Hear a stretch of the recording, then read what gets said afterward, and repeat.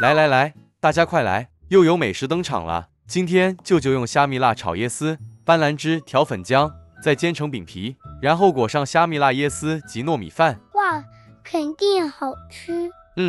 这是舅舅独家食谱，大家就不要错过了。首先，将300克糯米清洗干净，再浸泡3至4小时。辣椒干4条，剪成小段后，洗净后用清水泡软。小红葱50克，去皮后切成小块状。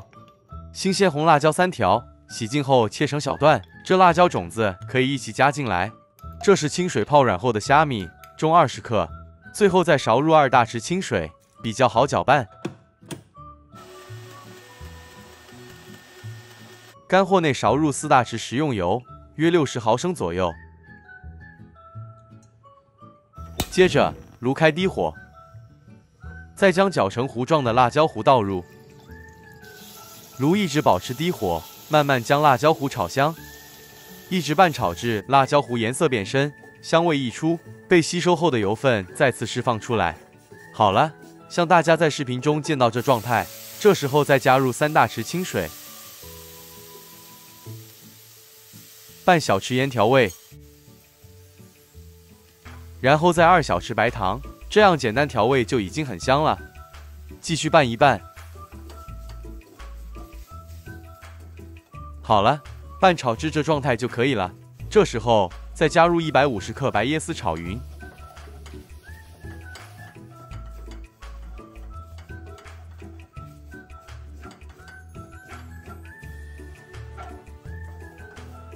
哇，很香，颜色也漂亮。是的，这是辣椒糊与椰丝炒匀后的效果。好了，先盛起，待降温后备用。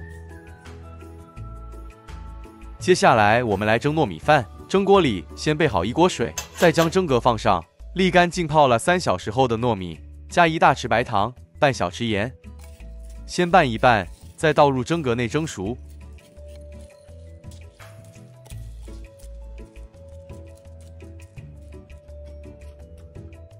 盖好，大火蒸30分钟。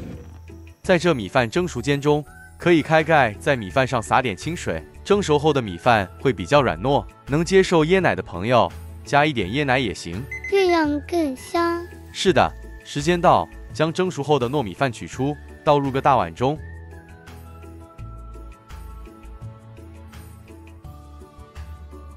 将米饭稍微拨一拨散。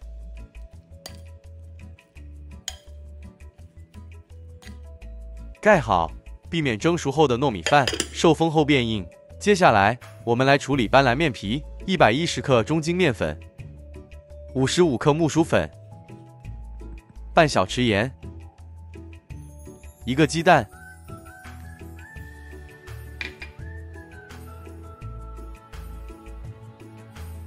香兰叶3片剪成小段，加入清水300毫升，搅细后再过滤去渣。萃取出200毫升，接着再倒入面粉内拌匀。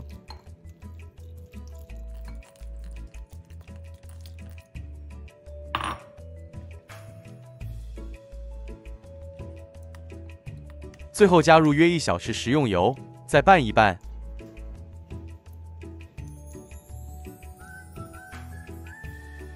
拌匀后的面浆是这个浓稠度。将面浆过个筛，会比较细致。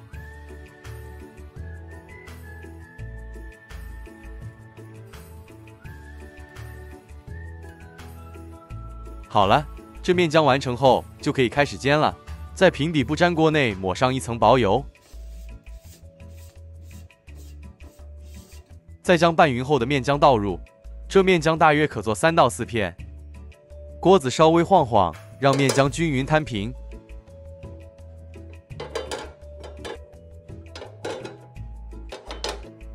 接着将炉火打开，再调至文火，慢慢将面皮煎熟。间中要稍微转动锅子，让面皮均匀受热，这样整片才会均匀熟透。成熟后的面皮是不粘手的，而且只要用双筷子往边缘熟透部分一扯，轻易就能拉起，就像视频中看到一样。这煎熟后的面皮还是很 Q 的，还带点韧性。将熟成的面皮直接倒出，然后平摊在一片寿司卷帘上，就像做寿司一样。再将糯米饭铺上，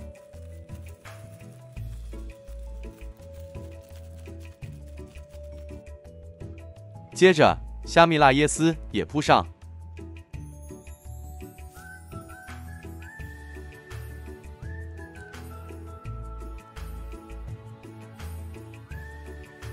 然后借助这卷帘，轻轻将食材卷起。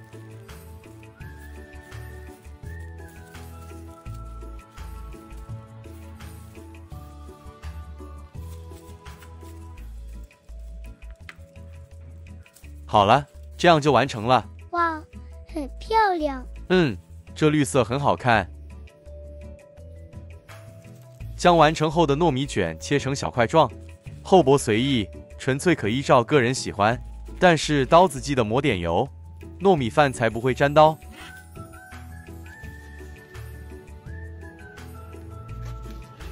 大家来看看，完成后的虾米辣糯米卷，会不会也很想吃呢？有的。我就超想吃的，那你就不要客气了。好的，谢谢舅舅，我开动了。成品外形好看，颜色清清淡淡的，特别素雅。面皮用斑兰汁调制，很清香。糯米饭软软糯糯，加上椰丝虾米辣香佐，也太好吃了啦。如果少点辣会更好。哈，那就要大家试过了才能确定哦。这样的糯米饭卷，不知道大家试过了吗？找个机会，大家都来试试吧！欢迎大家订阅与分享我们的频道，我们很快再见。大家再见了。